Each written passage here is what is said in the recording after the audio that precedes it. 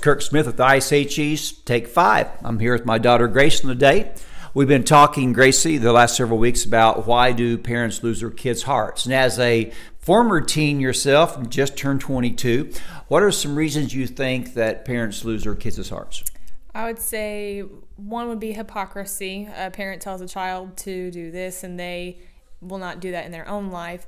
Another one could be acting out of anger. Some parents, some kids have come to me and talked to me about different things that their upbringing has given them, and there was always some anger, and usually anger doesn't just stop with one generation. If the parents are angry with the kids, their kids will be angry with their kids, and so forth and so forth. And I think for me those are two that I've seen and heard a lot about. I know for us, our parents are always very good to apologize if they sense a hypocrisy in their life or if they don't do everything out of kindness.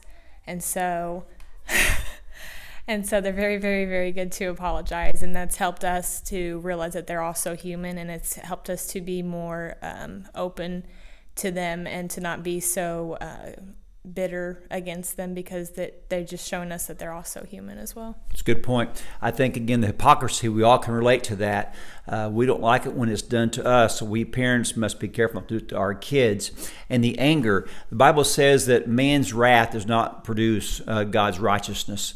And so these are two things as for parents that we have really got to be considerate of. Are we being hypocritical? And folks, we all are hypocritical at some point. Rather than trying to deny it, I just tell my kids, I am a hypocrite sometimes. It's easier to get forgiveness than permission sometimes. But especially this week, let's also remember, let's not be angry with our kids. Let's discipline them in love and with purpose and not out of frustration. Thanks, Grace. You're welcome. This is Kirk Smith and Gracie. Bye. With this week's ICHE Take 5.